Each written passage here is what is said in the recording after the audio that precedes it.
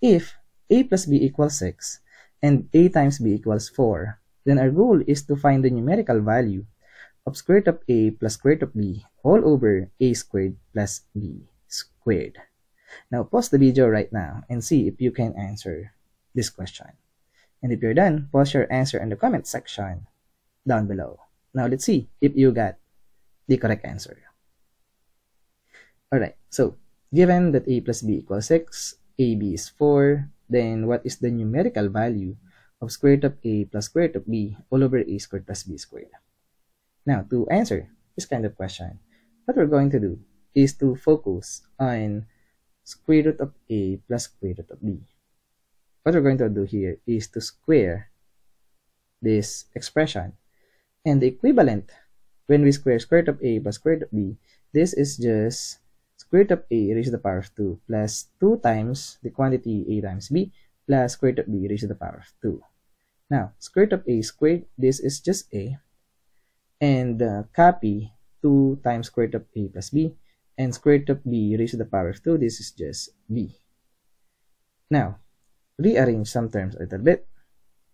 We have a plus b, and we have ab. We know the value of a plus b and ab. A plus b is 6, and ab is 4. So we can replace a plus b with 6, and this ab with 4. Now, square root of 4 is 2. 2 times 2 is 4. So this is just 6 plus 4. And 6 plus 4 is just 10. Now, we know that square root of a plus square root of b raised to the power of 2 is just 10. Now, get the square root on both sides. So we have square root of 10. Now, since a and b are real numbers, so we don't get a negative result to the expression square root of a plus square root of b.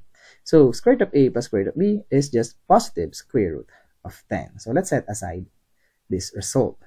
Now, how about the value of a squared plus b squared? Now, when we square a plus b, so a plus b raised to the power of 2, we get a squared plus 2ab plus b squared. So we have a squared plus b squared, and this is equivalent to a plus b raised to the power of 2 minus 2 times ab. Now we know a plus b and ab. A plus b is 6, and this ab is 4. Now, 6 squared is 36, 2 times 4 is 8, and 36 minus 8 is just 28. So, a squared plus b squared is 28. So now, using these two results, we can now get the value of this expression that we want to find. So, divide those two equations.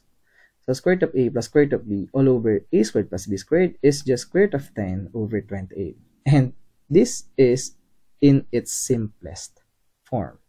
Therefore, our answer to this question is square root of 10 over 28. And as always, we are done.